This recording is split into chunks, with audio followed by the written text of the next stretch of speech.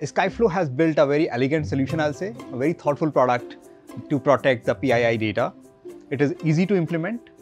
It is very flexible platform, and you can build as you grow on top of it because of the extensibility that it provides. Hi, I'm Manoj Awasthi. I'm the CTO at Julo. Julo is a leading fintech startup in Indonesia in P2P lending space. Indonesia is the fourth largest populous nation in the world, and large part of this population does not have access to financial needs. For example, even the credit access is not there. Julo's vision is to serve this segment and improve their financial lives. My name is Hans and I'm head of engineering at Julo. Security has been really important for us at Julo as a financial tech company. One of the Julo values is doing the right thing. We are collecting a lot of information about the customer. They go through an elaborate eKYC process. They submit a lot of personal information. We need to treat PII data very differently from other data that sits in our tech stack. We realized that we needed a deeper security controls around PII, and one of the options has always been building our own.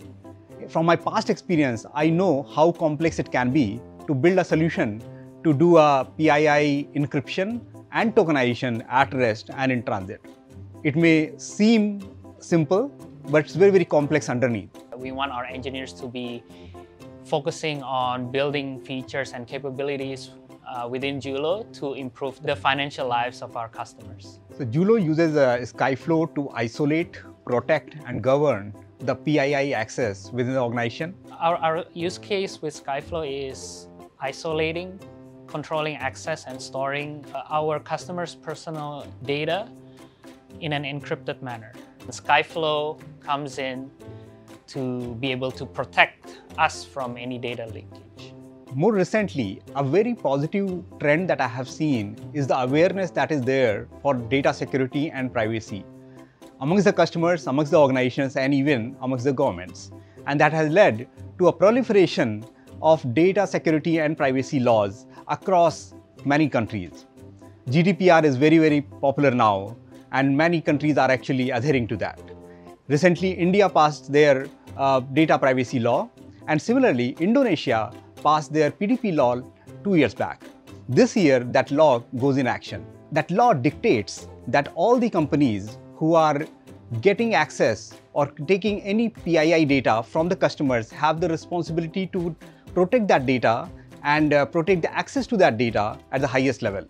The reason why it's important for us about the law is that for any breach of sensitive data, we could be fined up to 2% of our annual revenue. And that's huge for us. That's very significant. Coming from an engineering background, I remember one of my colleagues telling me that as engineers, we often underestimate the complexity of tasks and overestimate our own abilities. That often happens. So if you have to build, we can go and build our own cloud, but we don't have to. So in that decision of building versus buying, my decision was much easier because I had to choose from leveraging our workforce, our manpower, our engineers to build solutions that are directly serving the underserved population of Indonesia, improving their financial life. That is the vision of Julo, versus building something which is already being solved in a very elegant manner by some world-class solutions like Skyflow.